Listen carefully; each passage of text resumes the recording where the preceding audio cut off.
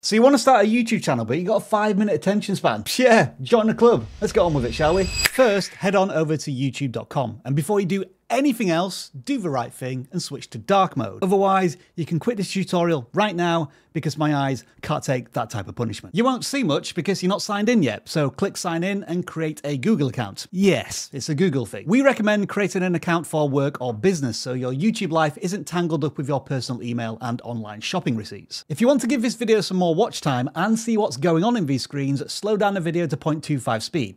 I'll sound very drunk and you'll see me putting in personal details, picking an email address, the world's worst password, and verifying the email with a phone number. Don't use my number, please. I've run out of credit. Now I'm blazing through these screens even faster because I appreciate you're a person short on time who's going to agree to these terms without reading them and refuse to buy any upgrades. Ultimately, you'll end up where you started, in YouTube, with a not so shiny profile circle in the top right hand corner of the screen. You can now click that button and then create a channel. Hi, I'm Rob, by the way. Welcome to vidIQ. Yes, these glasses are weird, but they're also staying. This is a safe space. If you're new, there are no stupid questions, except how can I go viral tomorrow? Ask your doctor about that one. Now you need to pick a channel name and a channel handle, both of which can be changed later, so no pressure, this isn't a tattoo. Next, upload a profile picture that actually works as a circle, unless you enjoy accidentally decapitating logos.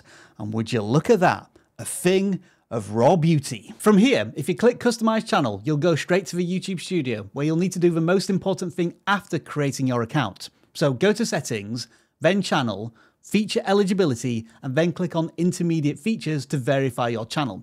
This unlocks custom thumbnails and videos longer than 15 minutes, otherwise known as the features everyone assumes they already have. You'll need a phone number again to verify your account, and please, I'm begging you, this time do not use my number. I'm down to my last dollar here. And while you're in these settings, go to Upload Defaults and set videos to private or unlisted, never public. Videos take time to prepare, so you don't want them escaping before they're ready. While you're here, over in the advanced channel settings, you need to declare whether your content is made for kids. If you don't set it here, you'll have to set it every time you upload a video. And if you lie about this question, it can lead to serious penalties, including channel termination. So check the help pages before you set this. Further down these same settings are video quality enhancements. YouTube will automatically improve your audio and visuals. And this is on by default. YouTube, you sneaky little AI fiends, you. So if you trust your own color grading and audio mixing more than YouTube's mystery sauce, turn this off. And if you prefer YouTube not to sell your likeness to third-party companies to train their AI models, make sure this setting is unchecked as well. But if you want my 100% personal opinion, I think you should leave this setting on. Let's move on, shall we? You can head over to customization next, where you can add a channel banner. This should explain your channel in seconds and not read like a resume. And make sure this channel banner fits mobile, desktop, and TV screens.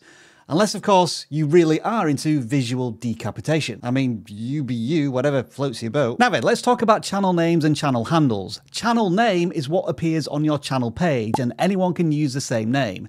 Channel handle, on the other hand, is what appears when you reply to comments, acts as a web address, and is unique to you. And yes, I can confirm that the channel handle @shadowban for the win is still available, if you want to troll YouTube.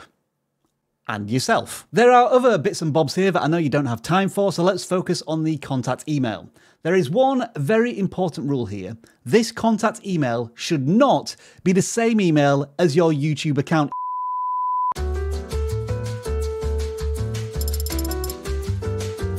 Now I know that ultimately the only reason you're here is for that sweet, sweet cash, so you want to head on over to the Earn screen next. This will track your road to monetization once you start making videos. Here are the requirements, and for once, I'm not joking. You do actually need 10 million views in 3 months if you only make YouTube Shorts. Something else you need to do to get monetized, but it's probably worth doing immediately, is setting up 2-factor authentication on your YouTube channel. This will help to protect your channel, and this is also where my master plan is finally revealed. I did warn you not to use my number. And now it's time to actually make some videos, so here's my advice if you want to hear it. Just make stuff. It doesn't matter if it's rubbish right now, nothing beats experience. Force yourself to spend longer on thumbnails and titles than what you want to. Packaging is very important. And be different. Why, you may ask? Well, if you're watching this video, you've just made it to the end, and you've just proven my point. vidIQ in the mix, stats on the rise, views climbing high, no surprise, monetize.